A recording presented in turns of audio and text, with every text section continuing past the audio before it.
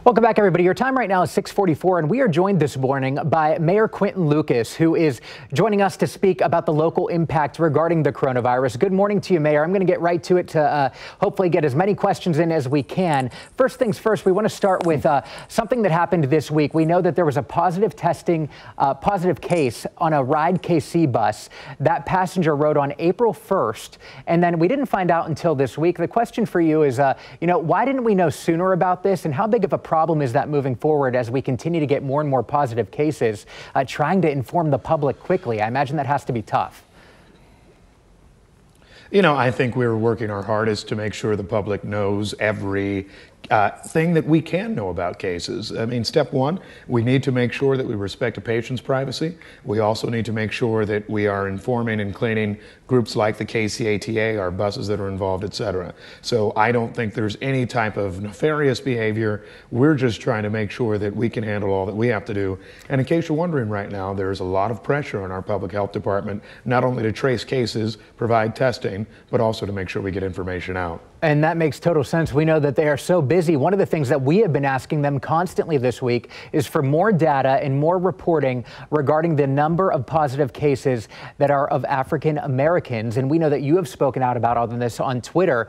Something that's frustrated you is that, once again, St. Louis knows that every single person that has died from this virus is a black person, and we don't know any details regarding that here in Kansas City. For you, how frustrating is that, and how could it help us if we did know here? Start to maybe curb this virus or get into the communities where it is hitting the hardest? I think it is incredibly frustrating to me. And I know there's a debate right now among some in public health and certainly some in public policy, but I think we should always veer towards more information than less.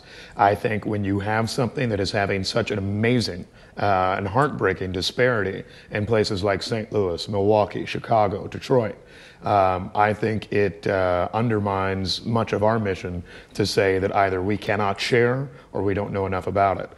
It is clear that we need to do better messaging in a number of our communities. It is clear that we have a number of folks in our black and brown communities who continue to be exposed. And I don't see that as something that's us being discriminatory in any way. I think it's us being honest, and it's us trying to say that we care about everyone in our community. So I will continue to implore our public health department and direct them in situations where it's essential to make sure that we're sharing that information more fully. And we'll continue asking them those questions as well. We appreciate your perspective on that. One more thing I want to get to. On the day that Kansas reported its most deaths in one single day, we also had some Republican lawmakers overturning the governor's order, revoking that, saying that we should ban large gatherings ahead of the Easter holiday.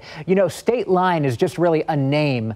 It's not a barrier. It doesn't keep Kansans from coming to Missouri and KC Moan. It doesn't keep Missourians from going to the other side. What's your frustration regarding this, or what kind of danger does that put Kansas City, Missouri in as well? I think the decision from the Kansas Legislative Committee was atrocious. I think it is terrible for the people of Kansas and all of us who live nearby. I think the governor came up with a wise order several days ago. I think it was important for public safety, and I think that what we saw yesterday was purely political. They were the types of shenanigans that should not be part of our important public health discussion. I hope everyone in Kansas, everyone in Missouri watching as well, heeds public health advice, does not go to large church gatherings or small church gatherings. It has nothing to do with religion. It has everything to do with keeping people alive. And so I was very disappointed to see what happened in Kansas yesterday. Okay, Mayor Lucas joining us this morning with the latest on the impact here locally. We appreciate all the hard work you're doing. We know that you likely aren't sleeping much. We know that there's just a list of to-do things that goes on and on. So thank you so much. Have a good rest of the morning.